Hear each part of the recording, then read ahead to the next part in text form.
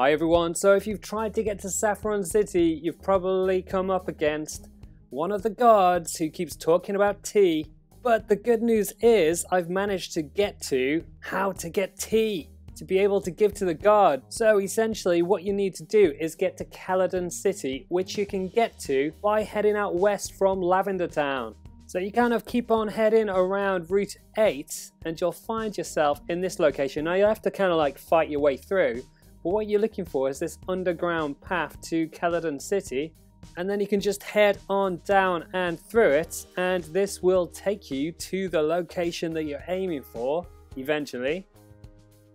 And you'll come out here. Now when you get to Caledon City, you can see you can't get past this Snorlax, but I'll be posting a follow-up video of how to get past this in the not too distant future, and when it's done you can check it out in the link above.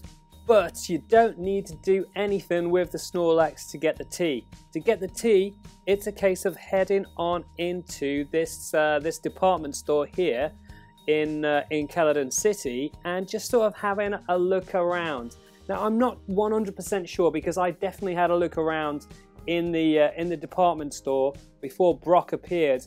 But what you want is for Brok to appear outside this apartment, and for me, I only spotted Brok after going in the Caledon department store. So if you get to the apartment block and you can't see Brok, then it's possible that you need to go and have a mooch around the department store. However, there are other reasons that you might not see Brok. So Brok was the gym champion at the Pewter City gym. So if you haven't taken that down yet, then that could be another reason why you can't see Brok here. But essentially you want to find Brok here, and he'll kind of have a little chat to you, and he'll essentially tell you that he's going to give you a cup of tea.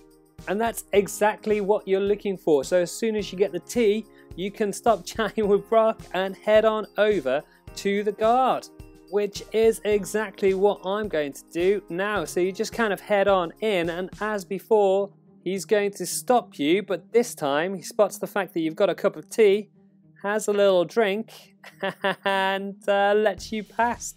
And then in addition to letting you pass, he also says that he's going to share the tea with all the other guards. So all the other guard places to be able to get to Saffron City, they're going to let you through. So suddenly you've got an open access to get into Saffron City pretty easily. So that's it guys, that is everything you need to know about the tea location for the guard and how to get to Saffron City here in Pokemon Let's Go Pikachu and Eevee. Hopefully that helps you out, and if it does, drop us a like below. You can also subscribe to the channel if you haven't already with the links on the left hand side, and hit that bell button if you want to get notifications for all of our videos as they come out.